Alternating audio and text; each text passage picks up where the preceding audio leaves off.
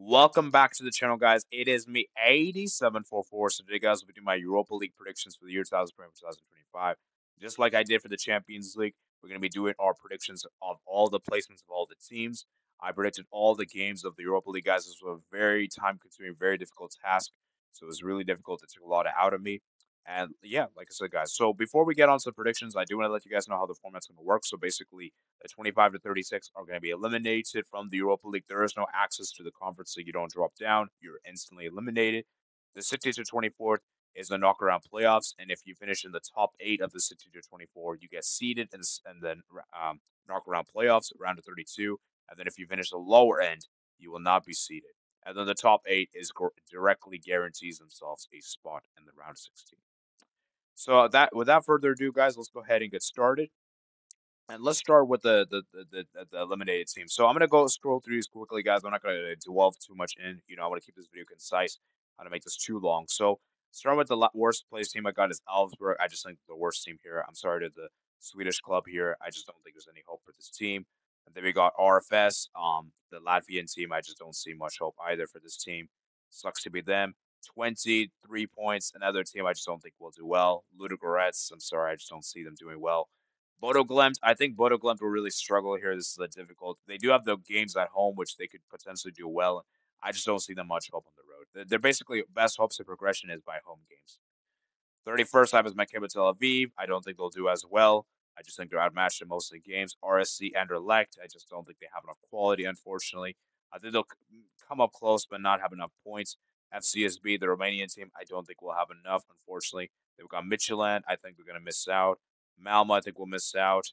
And then AZ Alkmaar will miss out narrowly, and Dinamo Kiev. So all these teams, I think we're going to put up.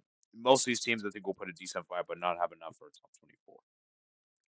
So 24th place, I have is Victoria Pleasant. I think they'll get 7 points. Palk, I think, will get 9. Then I have Ferencváros to get 9. Slavia Prague to get 10. Rangers to get 10. Lazio to get 10. I think Lazio will really struggle on the road. They'll pick up points at home, which they're really good, but away from home, they're very questionable. So don't be surprised if they lose to teams they shouldn't be. Rangers are a good Europa League team, of course. We know the pedigree they have. They made it to the Europa League final a few years ago. Slavia Prague is a good, tough team to play against. Ferencváros, they're not that great, but I think they'll scrape by. Palk is a good team. I rate them high. I think they could be one of the dark horses for the Europa League. And Victoria Pleasant, I think, are a good team.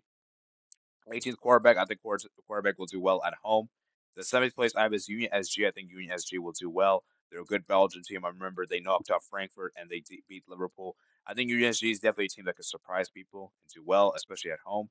The 16th place I was Braga. I think Braga is a good team, guys. A very underrated team. That 14th, that was 15th place, that was AZ Alkmaar. I think they'll do well. 14th place is your current Conference League winners, Olympiacos. I think they'll do well in the knockaround playoffs. 14 points. 13th, I have is Lyon with 15. And then I have 12th, I have is Nice with 15. 11th, we're at Frankfurt with 16. And then Bilbao with 16. And then Besiktas 18. So Besiktas just missing out of the top 8, which is crazy. Now, moving to the top 8, guys. So in 8th place, I was Fenerbahce. I think Fenerbahce will just scrape by 18 points by the virtue of goal difference. 7th place, I was Roma. I think Roma will also just do enough with 18 points. 6th is Ajax with 18. 5th is Manchester with 18.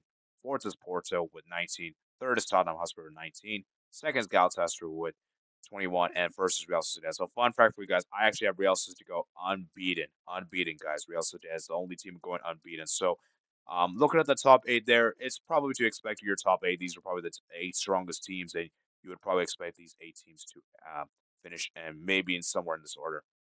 The thing is, guys, I'm confident of these teams. I'm just not really confident where they're going to place. That's the hard part. But I'm confident with the team. So I want to know what you guys think in the comments below, guys. Do you agree with my predictions? Let me know in the comments below. Like I said, guys, it's going to be very interesting to see how this prediction ages. I will definitely be doing a reaction video when all this is said and done. And let's see how it ages, man. And best of luck to all 36 of these teams.